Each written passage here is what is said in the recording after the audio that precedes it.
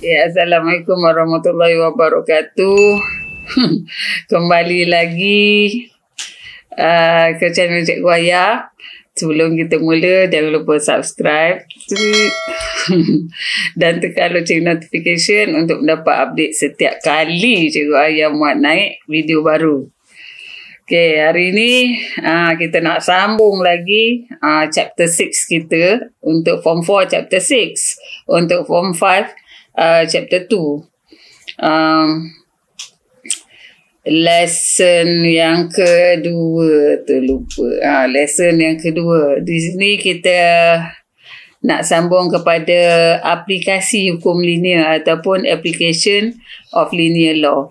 Cikgu Aya ni kat semesti ni ngajar 3 kelas DLP dengan 3 kelas bahasa Melayu ni. Jadi nak buat dua-dua berasingan payah, jadi campur-campur lah. Okay.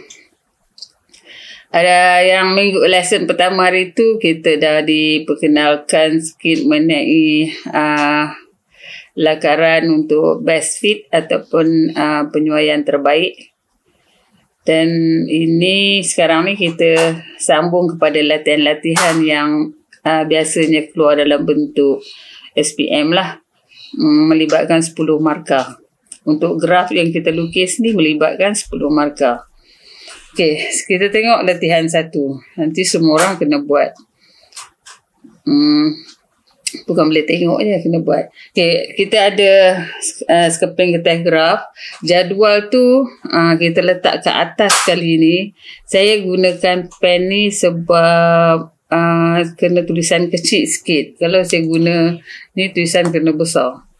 Jadi first kali kalau saya akan tengok plot pen merah lah tak.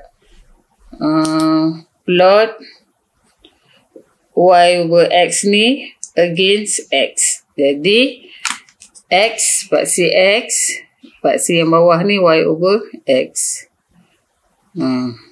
Jadi kalau x dia ada 1 sampai 9, 1, 2, 3, 4, 5, 6, 7, 8, 9. Okay, y over x. Kita ambil kalkulator lagi tak? Ambil kalkulator. Y 20 bagi 1, 20. Yang ini 34 bagi 2, 17. Tak, ni pun tekan je kalkulator. 48 bagi 3, 16. 60 bagi 5, 12. Tu tak? Lepas tu 63 bagi 7, 9.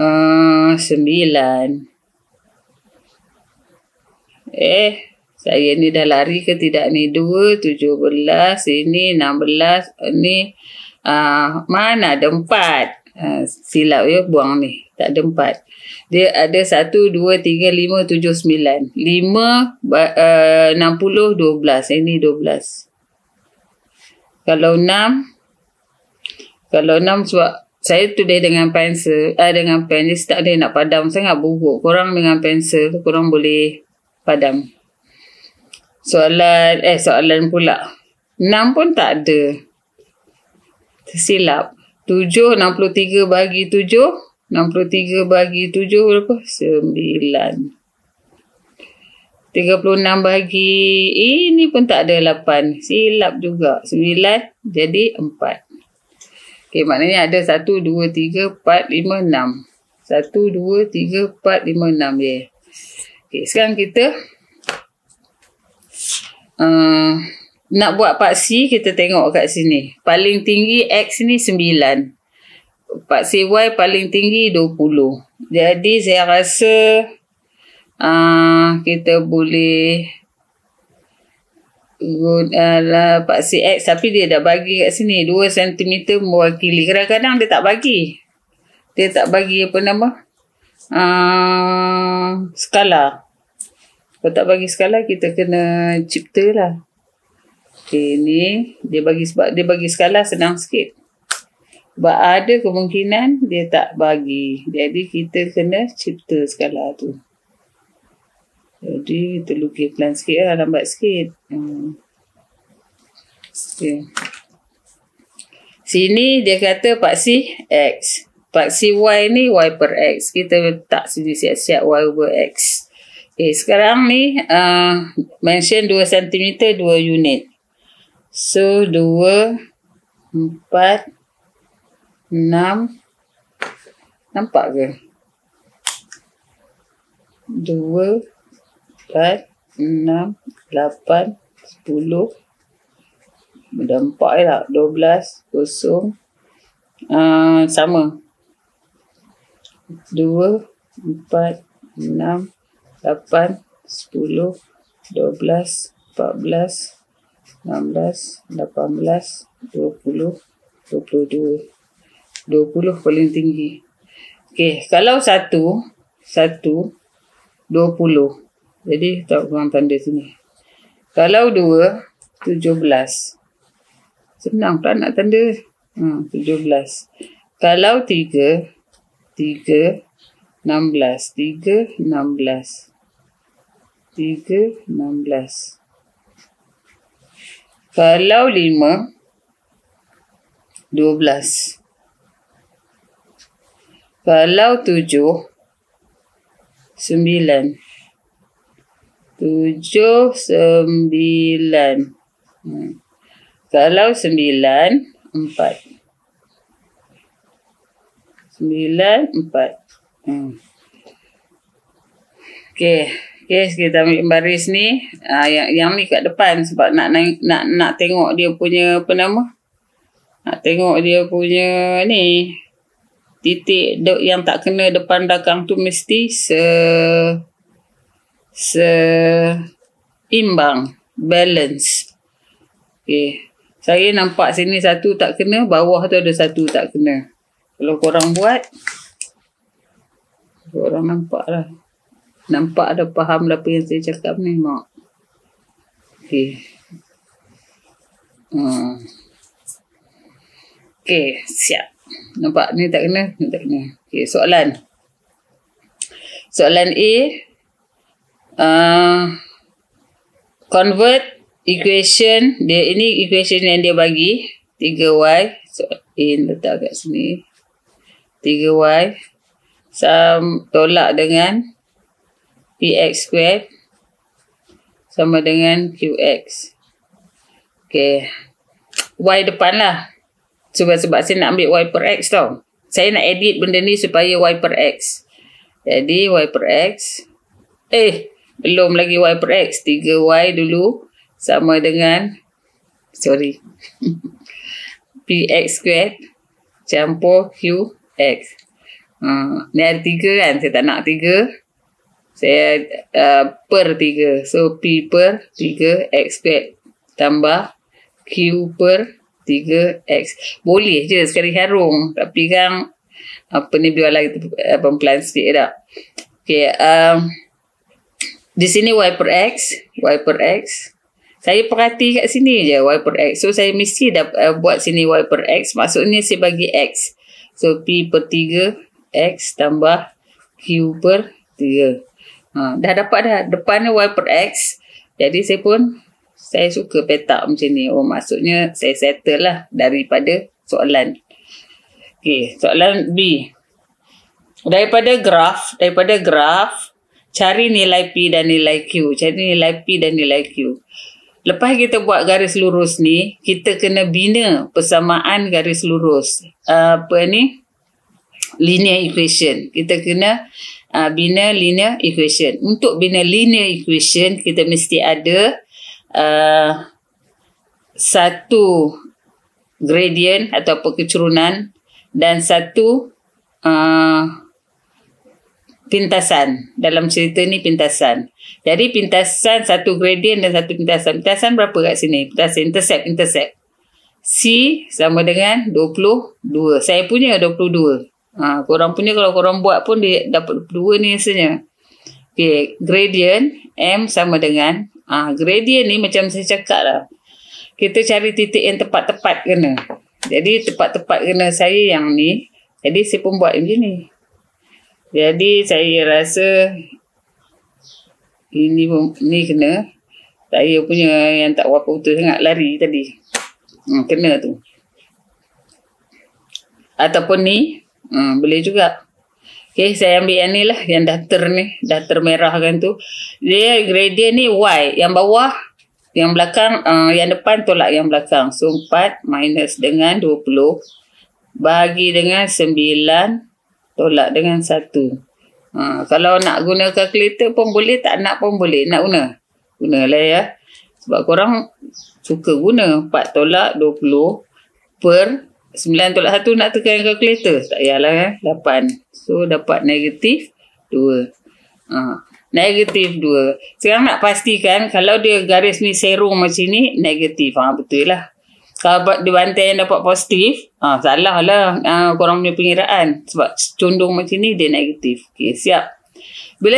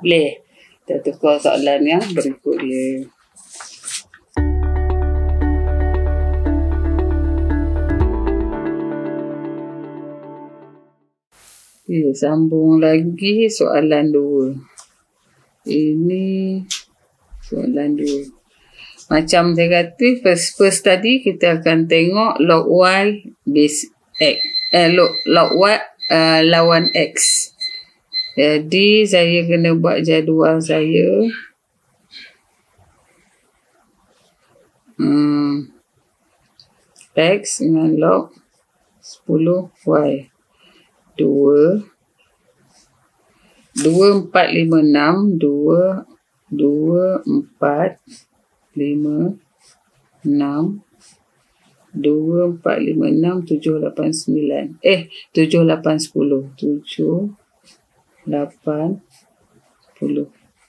1, 2, 3, 4, 5, 6, 7. 1, 2, 3, 4, 5, 6, 7. Okey. Lepas tu tekan kalkulator. Kalau log 10Y, Y kita yang tu kita tekan. Log 10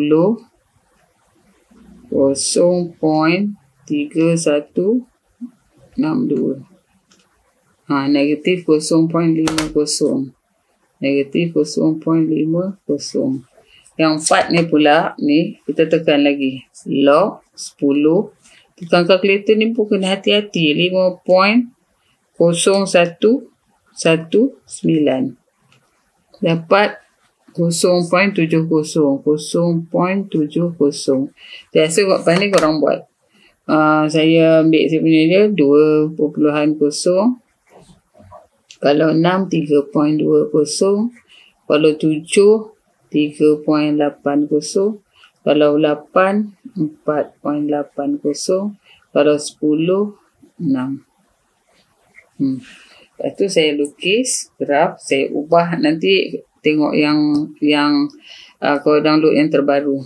Sebab saya nak adjust ni. Sebab oleh kerana ada negatif ni, saya kena naikkan sikit ni.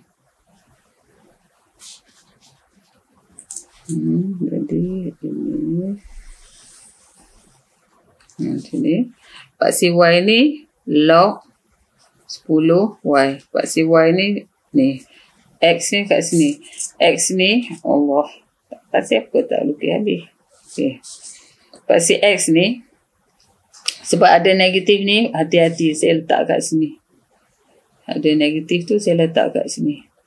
So, kalau korang dengan pensel tersilap, boleh ubah. Kalau saya, alamat bazir lah kertas graf ni, X. Okay. Paksi X ni, 2 cm mewakili 2 unit. So, 2, 4, negatif kosong. Paksi X mesti start kosong. 6, 8, 10, 12, 14. Kalau yang atas ni, saya ubah 2 cm 1 unit. 1, 2, 3, 4, 5, 6, 7. Paling tinggi pun 6 Lepas tu negatif 1, negatif 2, negatif 3. Tanda 2, 0.5 kat sini. 4, 0.7. Yang senang nak bilang ni 7. 1, 2, 3. 5, 2. 5, 2.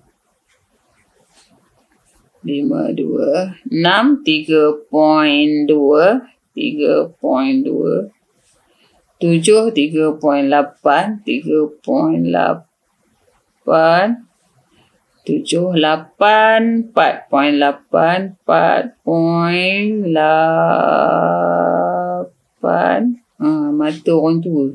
10, 6. Dah tua memang macam ni lah. Korang masuk tua, so korang tahu lah. Okay, sekarang ni saya nak lukis. Yang cerah ni duduk kat sini sebab saya nak tengok seimbang. 2 tak kena atas ataupun seimbang kena tak kena dia. Sini, sini.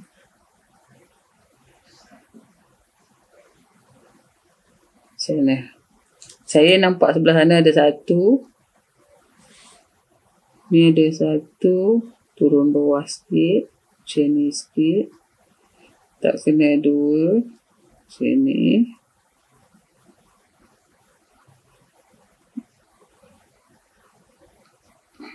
Macam ni. Sebelah sini 2. Tu 1. Tu 1. Okay. Saya lukis. Allah, gerak balik.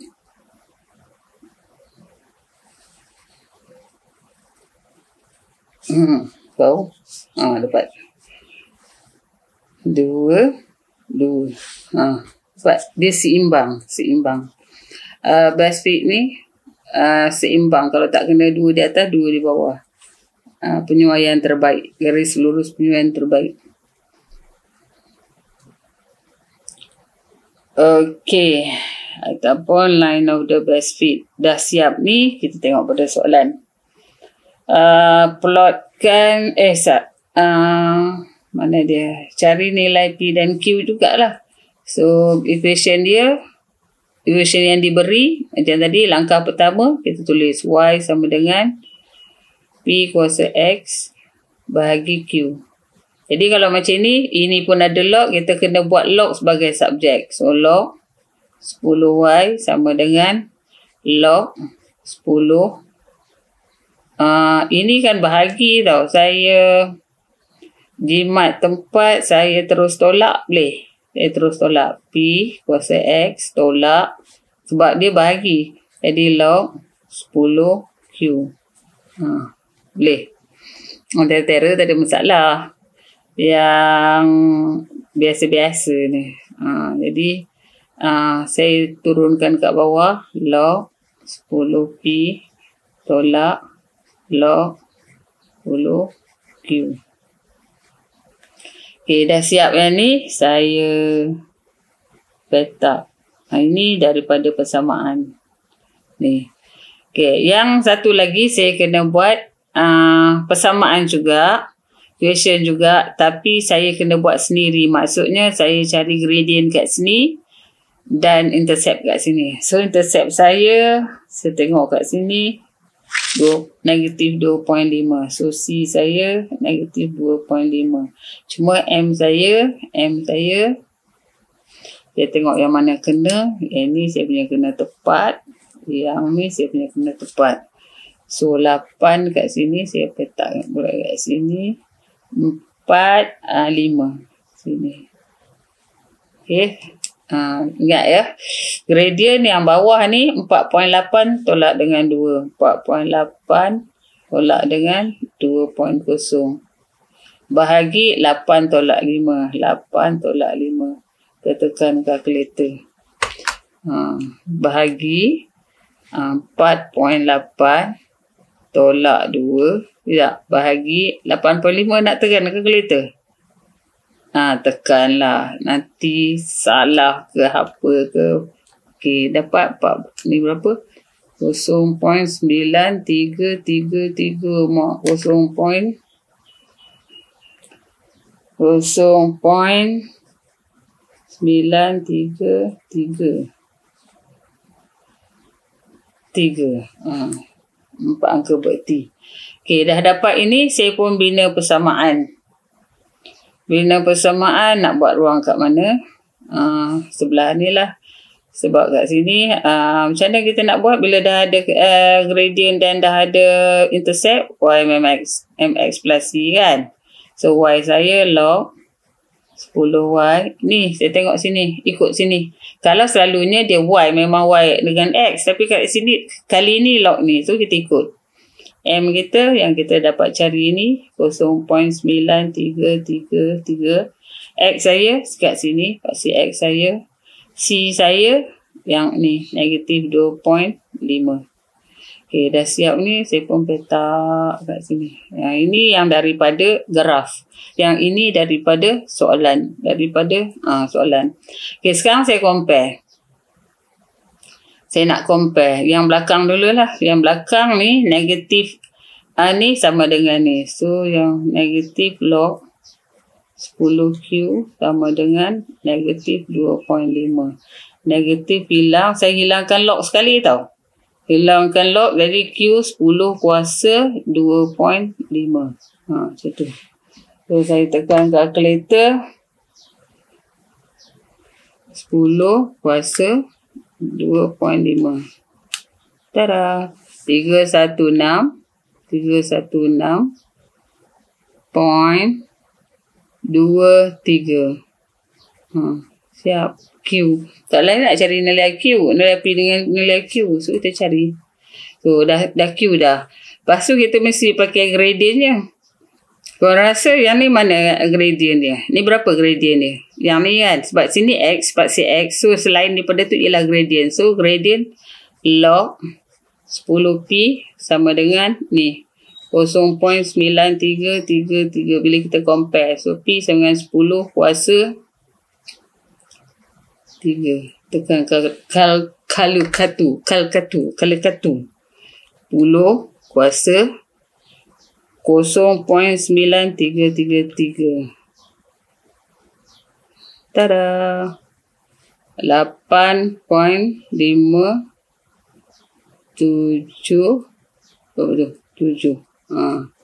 So, ini nilai P. Dia tak sama dengan orang lain, dengan kawan-kawan korang. Sebab dia atas graf kita. Okey, siap. Ini siap apa? B1. B2. Segabut saya punya ya. B1. B2. B2. Cari nilai Y apabila X sama dengan 3. So, X sama dengan 3. Korang gunalah apa nama korang punya pen yang color sikit. Tapi janganlah merah. Merah sebab pemeriksa dia nak buat merah. Saya tak apalah. Ni 3 ni kan? 3. Tu saya kalikan ke sini. Mana ke dia? Rabun. Ni. So, bila X sama dengan 3, Ni. Ini bukan Y tau. Ini log 10Y.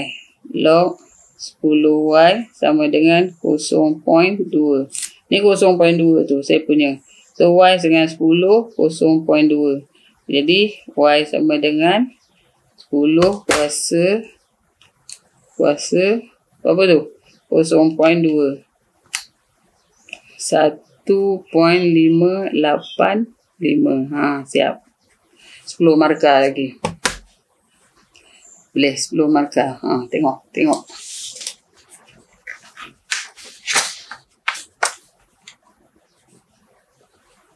Okey, dah. Okay, soalan yang ketiga. Korang tengok step dia. Okey. First sekali soalan saya akan tengok apa? Soalan lah, tak soalan 3. Plot and squared H dengan H. Jadi saya buat kat sini H dengan H. So H atas saya tak ubah. H 20, 40, 60, 80, 100. Fine. Okay. Paksi Y dia N squared H. Okay. N squared H jadi N squared dia yang ni lah 1.225 kuasa 2 dulu. Darab dengan H 20. 30.01.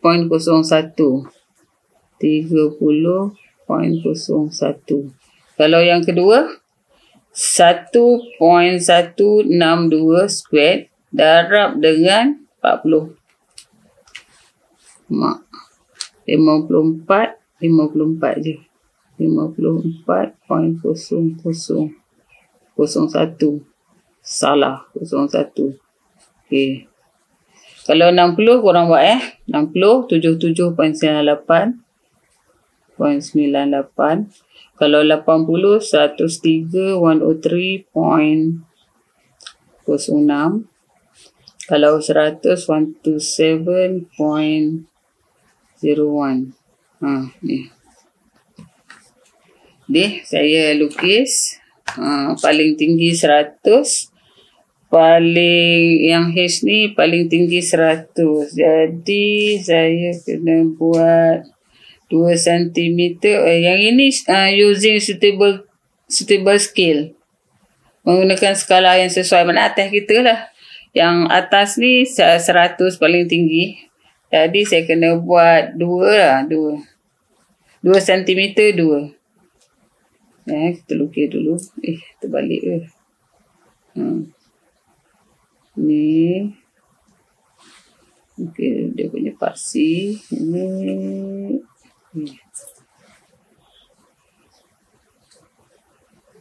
Sebab tu positif tu semua tu. Positif. Adalah kadang-kadang dia tricky sikit. Tapi tak apa. Kalau biasa buat okey.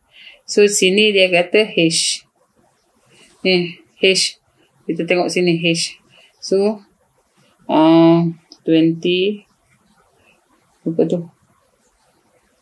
40 20 40 60 20 40 60 80 100 120 140 lebih kurang.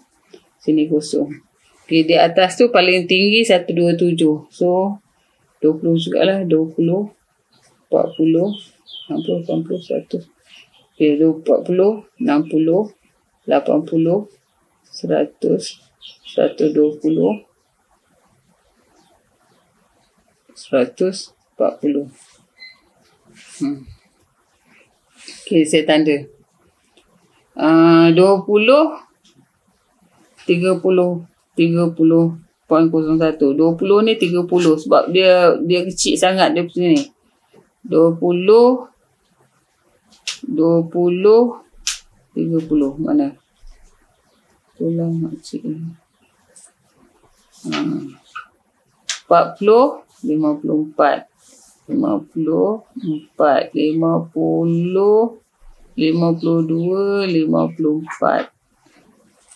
40, 60, 77.98, 77.98, 77, 77, 77, 77, 248. Sini 77. Kembang. Lepas tu kalau 80, 103, 80, 103, 106. 100, dia kat sini 110. Sini. Kalau 100, 127. 127 kat sini 130, yang lepas kat situ pula. 2, 4, 6. Kat situ. Oh, dah dekat juga. Apalah. Okay, sekarang kita lukis.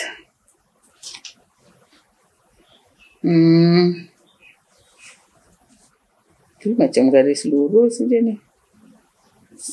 Tak? Ada yang tak kena macam garis lurus. Korang tengok macam ni. Dia luruskan. Luruskan. Garis lurus macam. Oh, tak ada masalah. Ada satu. Tak cantik sangat. Tapi boleh lah. Okay, siap dah kita punya lakaran lukisan graf ni. Lepas ni kita kena tengok maklumat-maklumat daripada graf ni.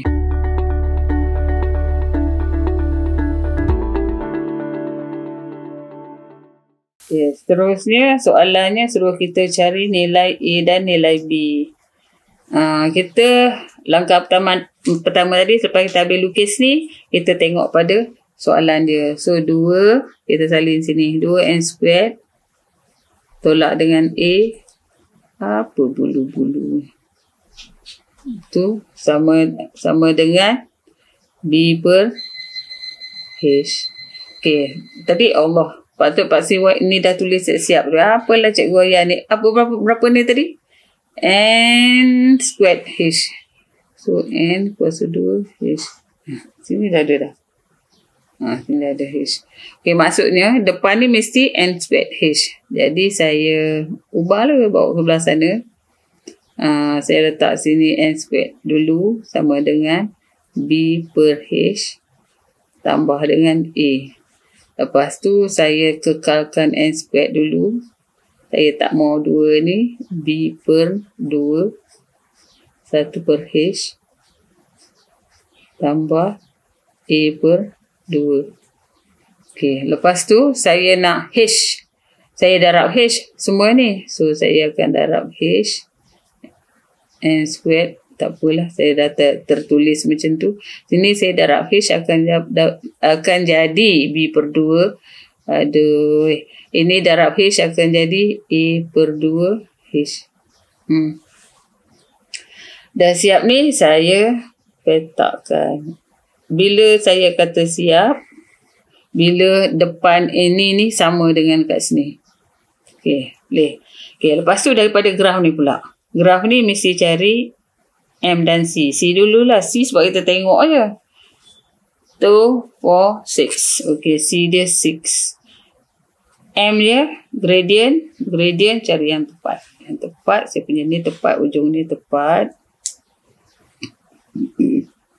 Lepas tu, saya ambil yang depan ni lah.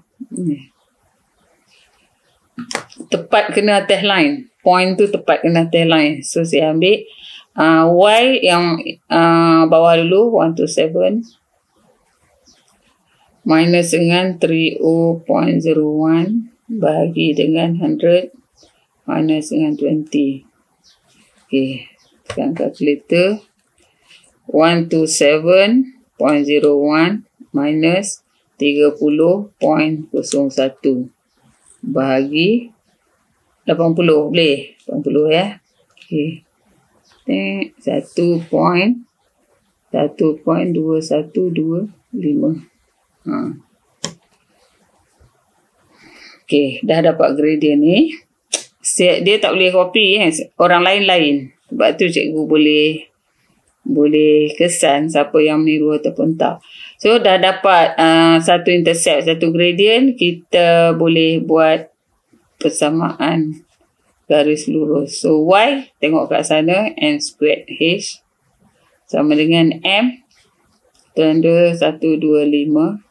X, saya H, C saya 6. Lepas tu ini saya petak sebab saya dapat daripada ni. Lepas tu saya compare. Orang rasa nak compare apa? Yang 6 ni dengan yang ni. B per 2 sama dengan 6. So B sama dengan 12. Siap. Betul. Kan?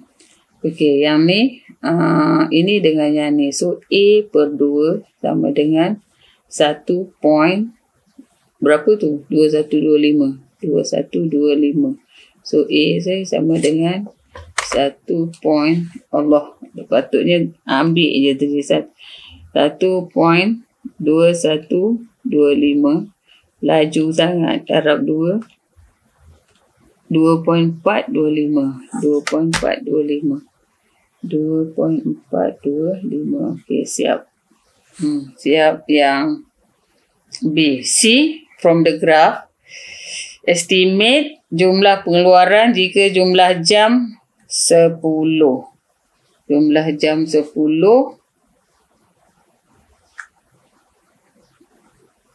Korang sejumlah jam 10. Mana nak buat? Mana jumlah jam? Sini H ni jam. Tu sebab kena tulis ni. H ni jam. Ya, H ni jam. Jam 10. 10 mana 10? Sini 10. 10.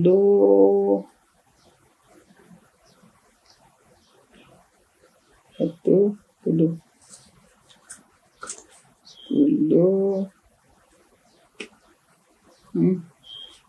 Tonyok. Okey, sini 18. Jadi C kita bila H sama dengan 10. 18 ni ialah N squared H. N squared H sama dengan 18. Kalau H sama dengan 10, N squared 10 sama dengan 18. N squared sama dengan berapa? 1.8. N sama dengan plus minus 1.3416. 1.3416. Aduh, N ni apa? Tan metrik. So, N sama dengan 1.3416. Kembang Tapi nampak kan? Kembang. Okey, siap. Yang C. So, D.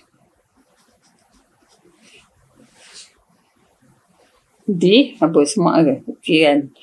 D. Pengurus syarikat itu merancang untuk mengeluarkan sebanyak 1.1183 tan metrik komoditi. Jika seorang pekerja bekerja 8 jam, berapa bilangan pekerja? Kita kena cari bilangan pekerja. So, kita ambil daripada persamaan tu. Persamaan kita mana? N squared. Ni saya letak kat sini. N squared H sama dengan 1.2125 H tambah 6. Dia mention sebagai apa tu tadi?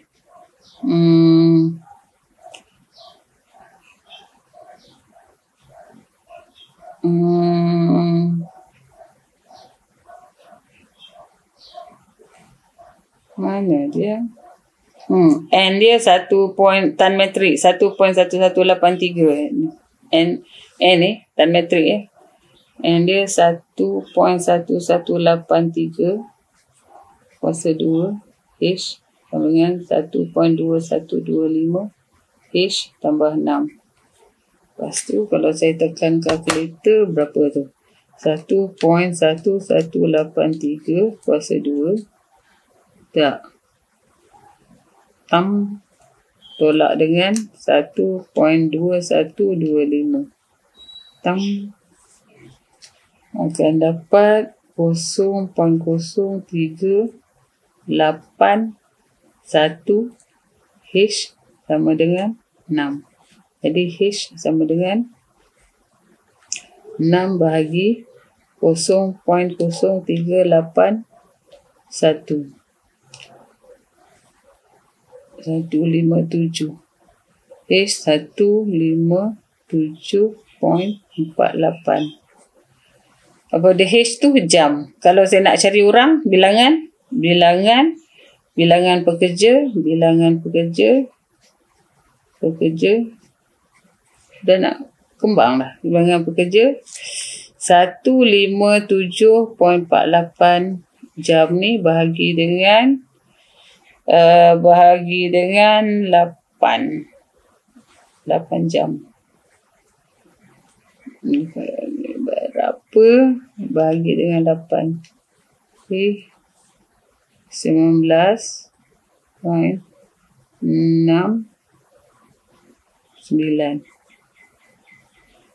Lebih kurang 19 orang pekerja.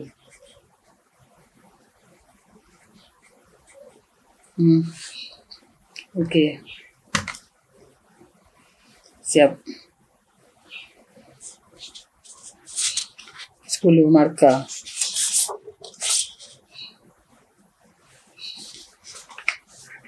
Boleh. Saya kena buat lebih sikit graf ni pasal dia memang tajuk dia hukum linear. Hukum linear ni memang graf. Okey, tu. Lepas tu saya masuk kepada satu lagi. Soalan graf. Latihan 4. First sekali tadi saya tengok apa lawan apa. Saya tukar ni kalau saya lukis dengan tu dia nampak. Okey. 1 per V lawan 1 per U. Jadi saya punya jadual ni 1 per U untuk X, 1 per V untuk Y. Okey. Dua-dua ubah. Jadi 1 per saya tak boleh tulis kat sini. Saya tulis 1, 2, 3, 4, 5. 1, 2, 3, 4, 5. Saya buat macam ni. Sebab ni dia 1 per U. 1 per 15 lah. 1 bahagi 15. 0.06 0.07. 1 per V, 1 per 30. 1 bahagi 30. 0.03. Boleh. Korang sambung. Yang ni 21 bahagi 20. 0.05. Sebab dia nak 1 per U dan 1 per V. Yang tu 1 bahagi 20.2. Allah. Nasib baik tak tertekan. 0.05. Kawan sambung. Saya boleh cepat sikit. 0.04. 0.06. 0.02. 0.08. 0.01.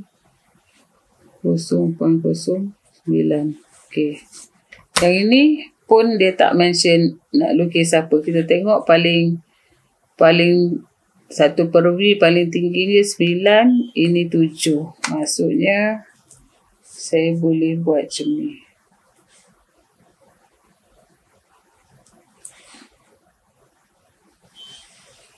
Tak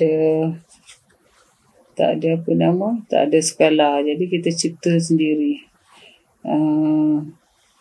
Kalau boleh kita cipta biar besar.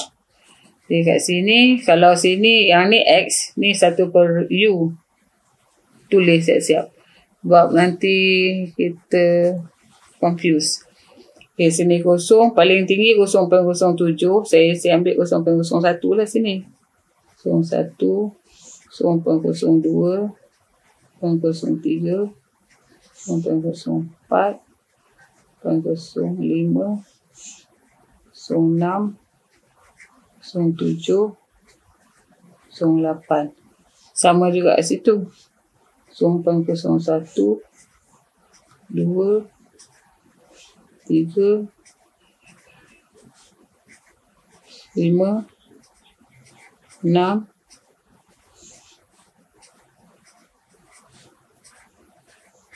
7.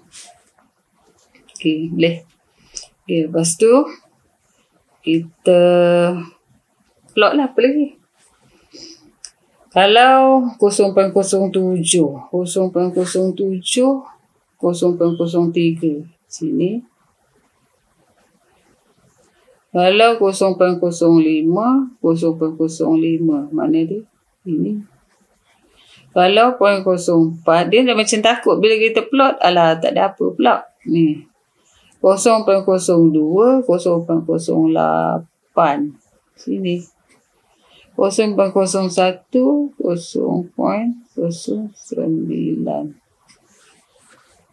0.10 sebab dia nak pergi atas tu. 0.1, 0.11. Okey, dah siap kita lukis graf. Baris ni macam ni. Ini kecurunan dia. 1 boleh kita lukis. Lawa graf dia. Okey, sekarang ni kita macam biasa kita ambil daripada graf dulu. Oh, dia punya ni jadi macam ni. Apa? Soalannya, ungkapkan V dalam sebutan U. Okey, saya nak tengok ini. V, 1/V ni. Dia tak pakai kot. Cuma saya tahu pintasan dia, intercept dia. 1/V ni sama dengan 0.1. Okey, yang senang saya nampak. Okay, sekarang ni daripada persamaan dia 1/V campur 1/U sama dengan 1/F. Dia nak suruh kita buat V in terms of U. So V subject. Jadi saya buat masa kecil-kecil dulu. U plus dengan V bahagi dengan VU sama dengan 1/F.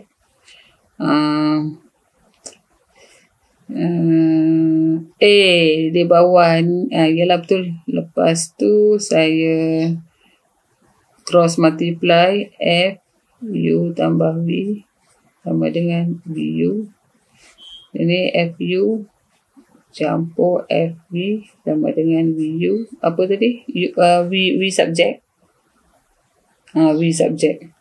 Jadi bila V subject, yang V duduk belah sini, so FV tolak VU sama dengan negatif FU. V subject F tolak U sama dengan negatif FU. V sama dengan negatif FU bahagi F tolak U. Jadi F tak mau ni.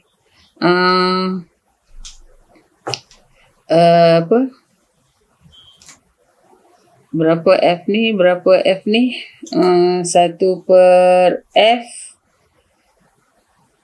1/F. Ya, 1/V. 1/V ialah 0.1.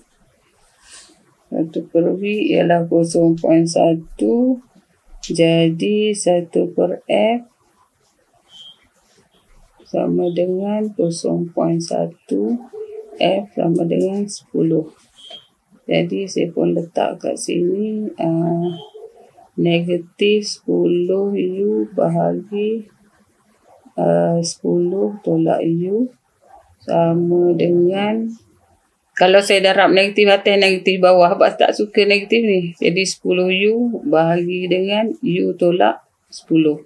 Pendek cerita, V saya kalau saya dekatkan 10 U bahagi U tolak 10. Okey, siap untuk V. Bahagian berapa? 1. Kita nak masuk pada bahagian 2.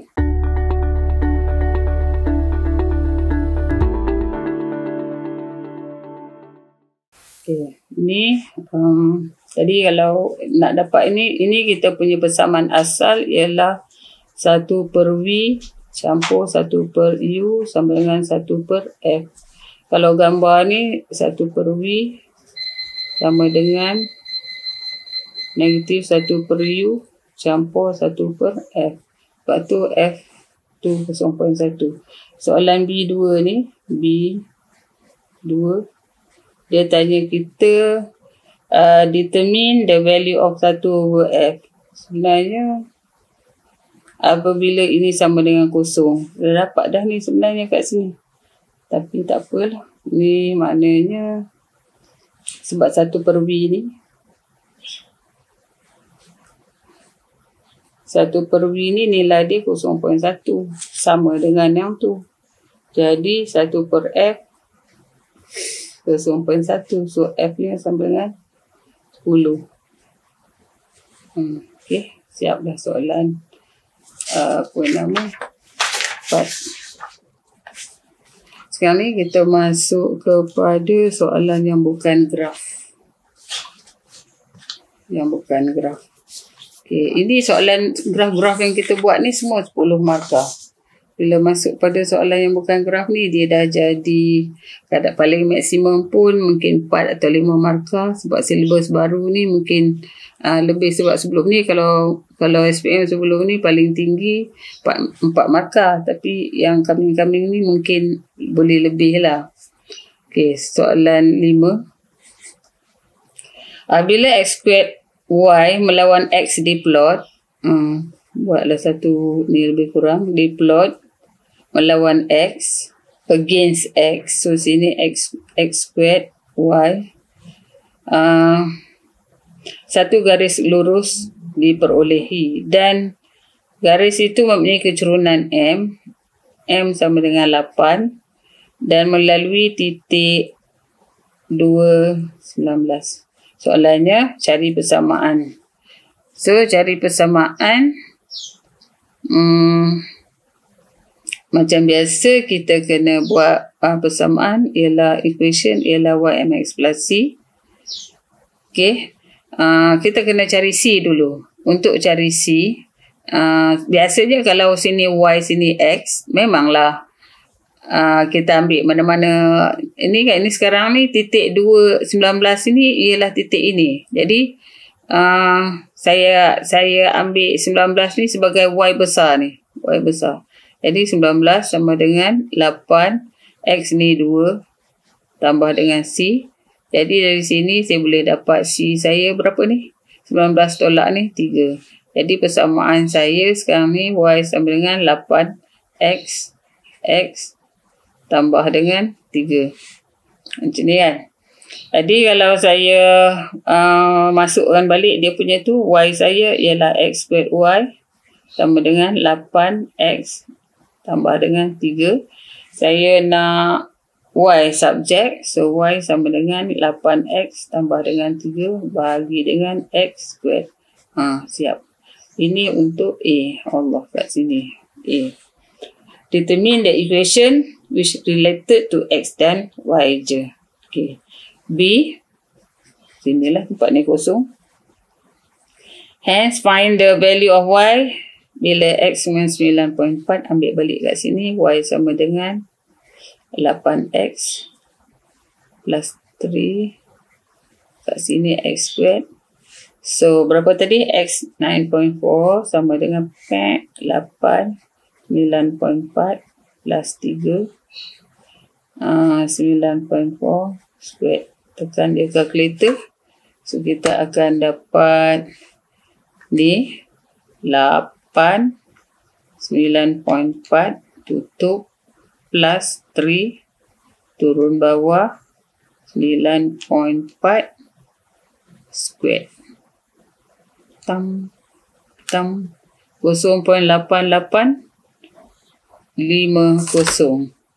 0.8850. Okay, siap 5. Siap soalan 5. Soalan 6. Boleh. Soalan 5, soalan 6. Ini soalan pendek-pendek. Soalan 6. Macam tadi juga, tapi dia dah lukiskan gambar dia. Okay, ini paksi Y dia Y per X. Paksi X dia X.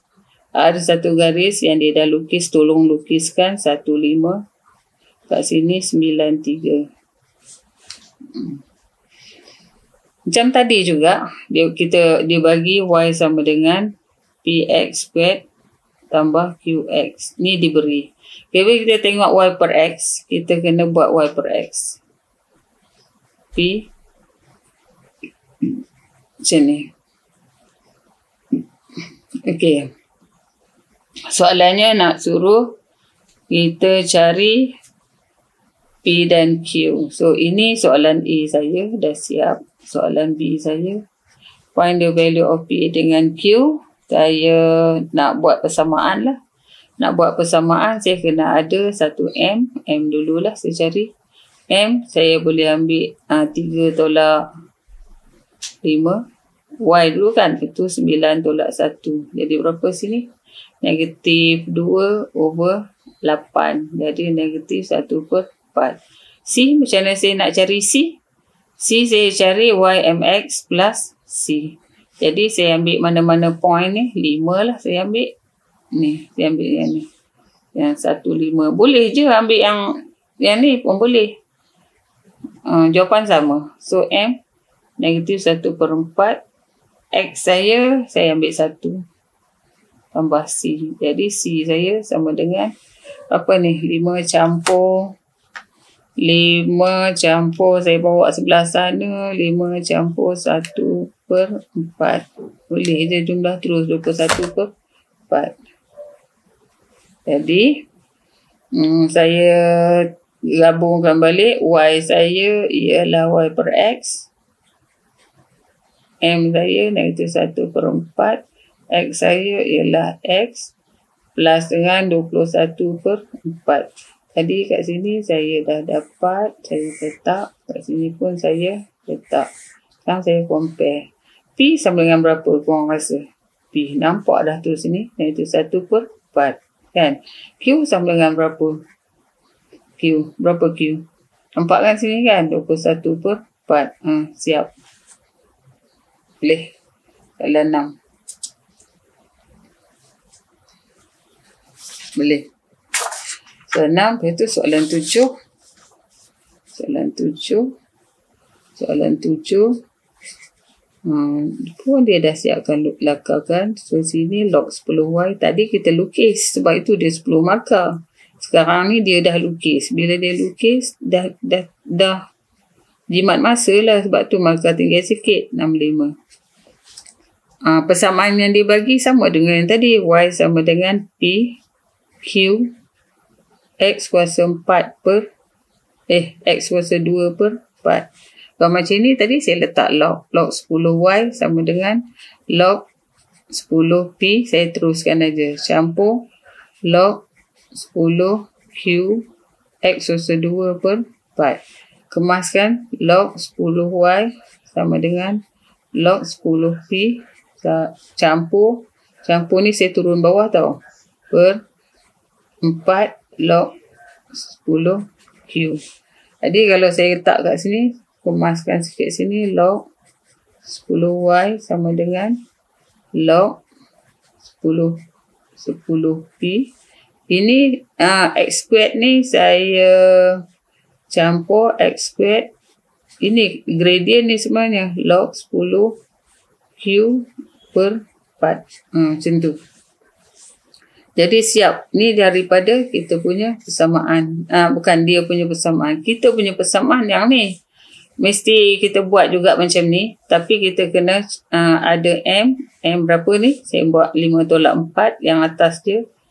Ni Y tau. Y. Lepas tu bawah dia 6 tolak 4. Ni sama dengan 1/6 tolak 4. 2. So, gradient dia 2. C macam mana saya nak cari C tadi? YMX plus C. MX plus C. Y ambil mana-mana saya ambil 4. Contoh M ni saya dah ada setengah. Sini 4 tambah C. Jadi saya boleh dapat C sama dengan 4 tolak 2. 2. C 2.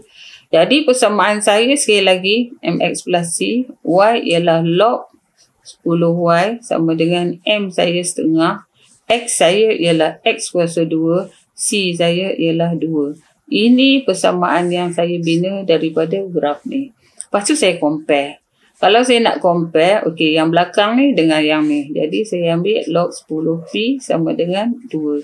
P sama dengan 10 kuasa 2, 100. Okey.